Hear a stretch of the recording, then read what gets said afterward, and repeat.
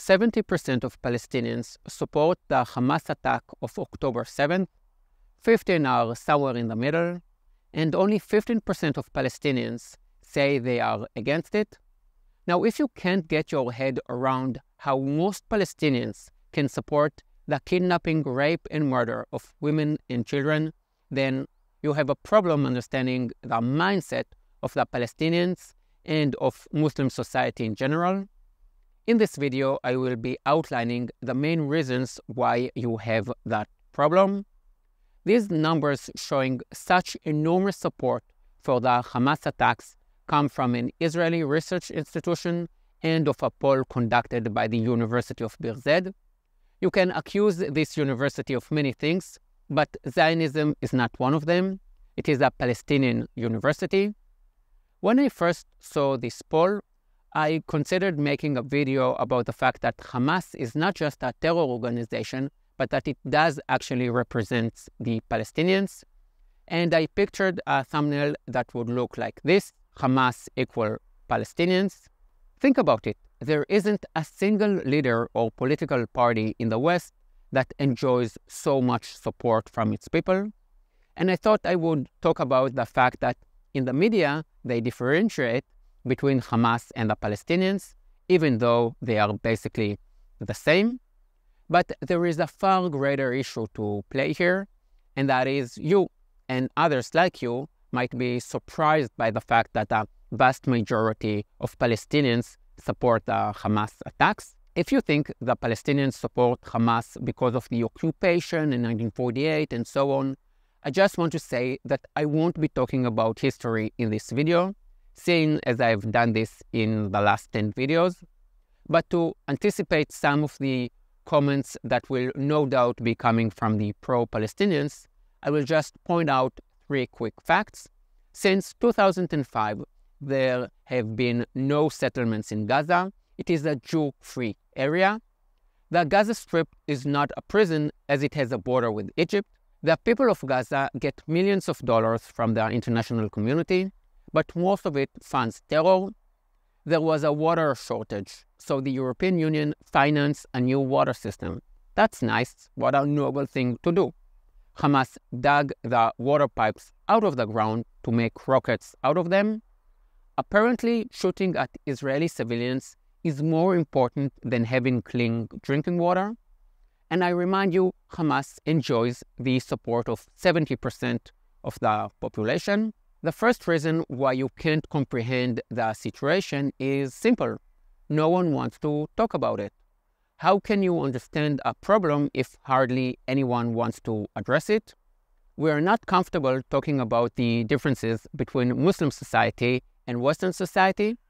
In the West, it is almost as if you're not allowed to criticize other cultures anymore. You are limited to say, I love their food. Talking about food is the new talking about the weather. Words might be coming out of your mouth, but you're not saying anything of any substance. I don't subscribe to this way of thinking. And no, this is not racism. You can criticize all the groups that I belong to. You can criticize me as a man, as a Jew, as a 40-year-old, as someone who lives on a kibbutz, as a father, as a Led Zeppelin fan. Maybe I will agree with you and maybe I won't, but I won't call you racist just because I don't have a good response to your criticism. If almost all Muslim countries, the rich ones, the poor ones, those in Africa, those in Asia, are not democratic and have no human rights, then it says something about their society. This is no coincidence. And to claim otherwise is both naive and dangerous. This is a reality that has to be addressed. The second reason is the idea that everything is relative, that there is no right or wrong, no truth or lie. It is all subjective. I find this approach not only dangerous, but also stupid and easy to debunk. Yes, there is a gray area, but there are also basic truths. If you don't know what you stand for and what your basic values are, then you have some homework to do. If you think that everything is subjective, how can you say that you support women's rights? In some Muslim countries, men are allowed to beat their wives.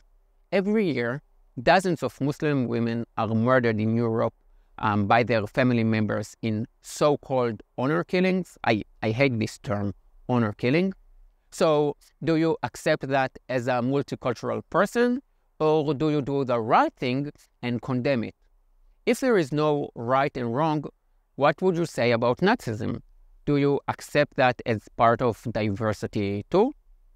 The third reason why you might have trouble understanding the Palestinians is that Muslim society is extremely religious and European society is deeply secular. I think Western Europeans have a harder time understanding Muslim society because religion has no part to play in their domestic politics, no part at all.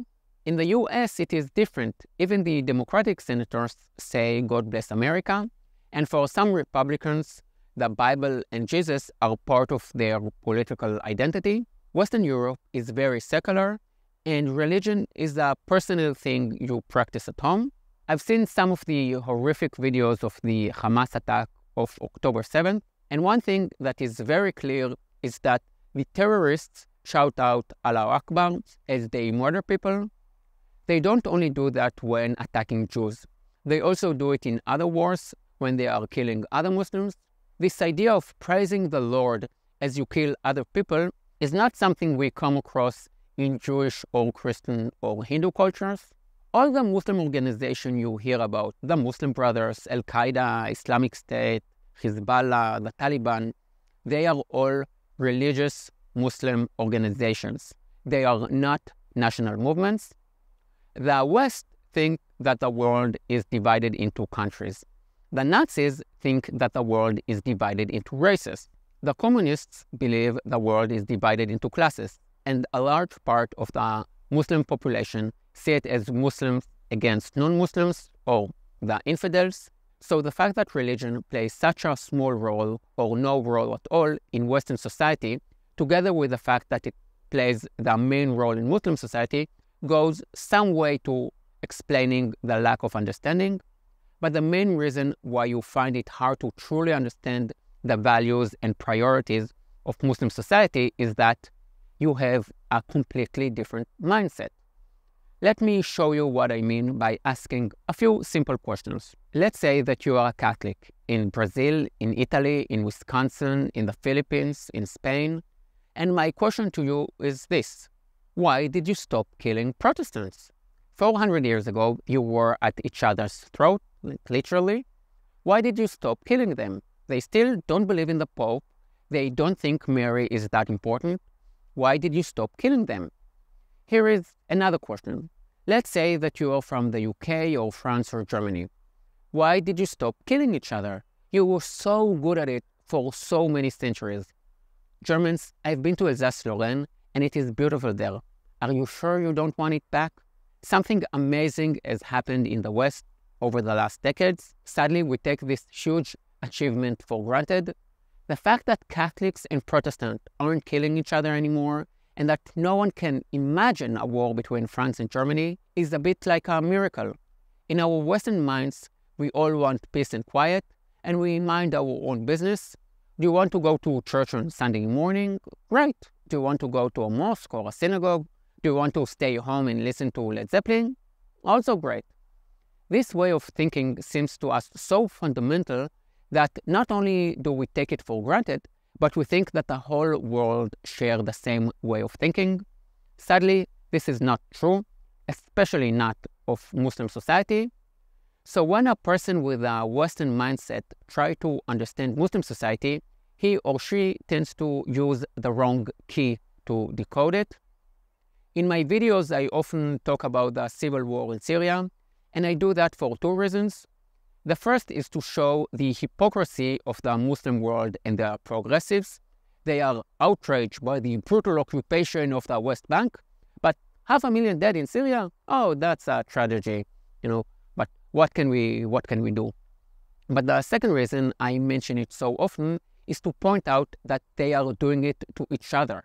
It is not just a case of the brutal Assad regime and their supporters fighting against the freedom-loving democracy and human rights advocating resistance. There are so many Islamist groups, and each is worse than the other.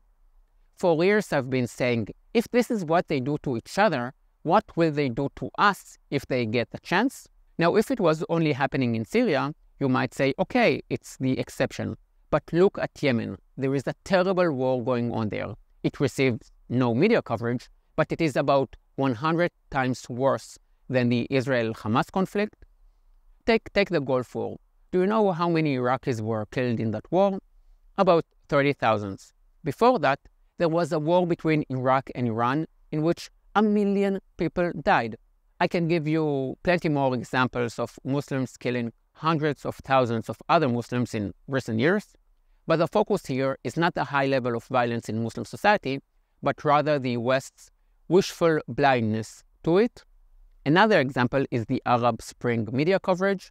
The Western media were thrilled about it at first. They were pushing the idea that all Muslim countries would soon be democratic, but as the Arab Spring turned into a Muslim winter and into chaos and war between different Islamic groups, suddenly the Western media started shifting towards other topics. No one stopped and asked why it was that they had failed to create a democracy with human rights.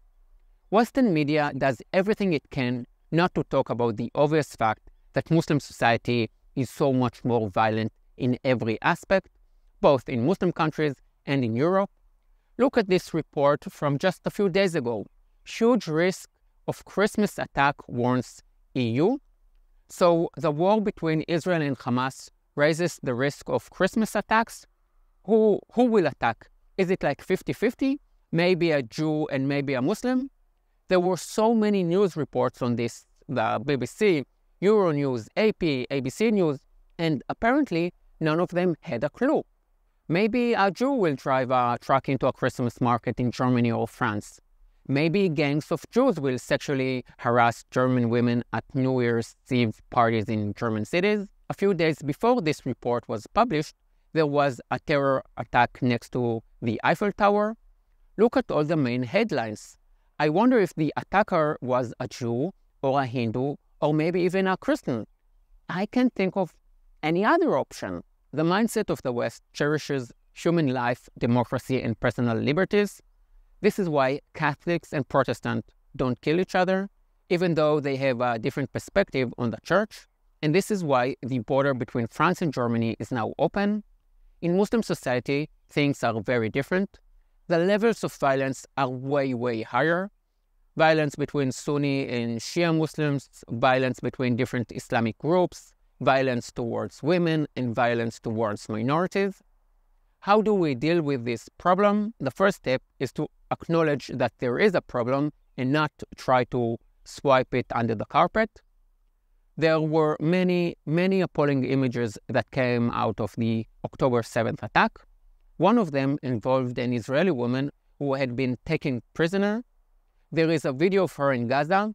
She has blood all over her pants, and hundreds of Palestinians are cheering all around her and shouting Allahu Akbar, God is great.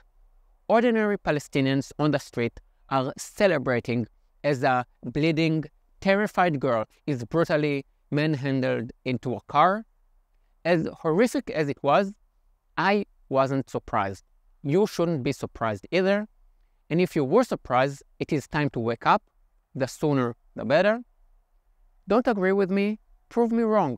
Write to me and tell me about terror attacks carried out by Jews in Europe. Send me photos of Jews rioting in France. There are 500,000 Israelis in the US. Show me an Israeli tearing down an American flag. Send me a video about a new church opening in Saudi Arabia. But please don't call me names just because you don't like what I say.